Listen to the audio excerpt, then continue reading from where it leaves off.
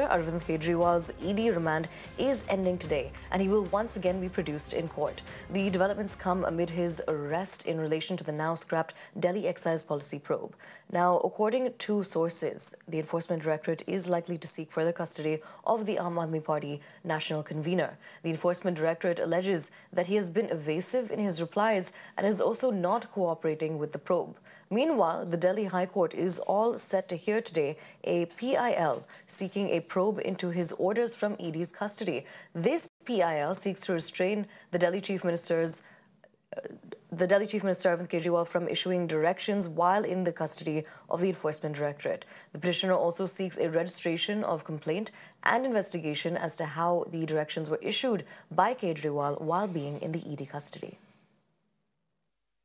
The Enforcement Directorate is going to seek the further custody of Mr. Arvind Kejriwal. See, on Thursday, when the Enforcement Directorate had submitted the remand note at the court, in that remand note, they had told the court that they need to confront Mr. Arvind Kejriwal with the other accused, and to do that, they need more time. See, under these circumstances, the Enforcement Directorate, though they have recorded the statement of Arvind Kejriwal, but they allege that Arvind Kejriwal has been evasive and has been not cooperating properly with the investigation.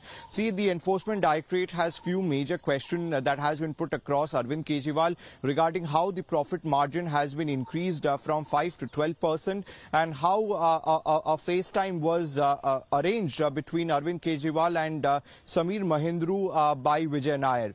See, Arvind Kejriwal has been maintaining the fact that a smoke screen that the Aam Aadmi Party is corrupt and the Arvind Kejriwal is corrupt is being spread across the country by the BJP. Now, Arvind Kejriwal also told the court that based on 4 witnesses' statement, how a chief minister can be arrested. Though he has asked relief from the court, but till now we had seen that no relief has been granted to Mr. Arvind Kejriwal.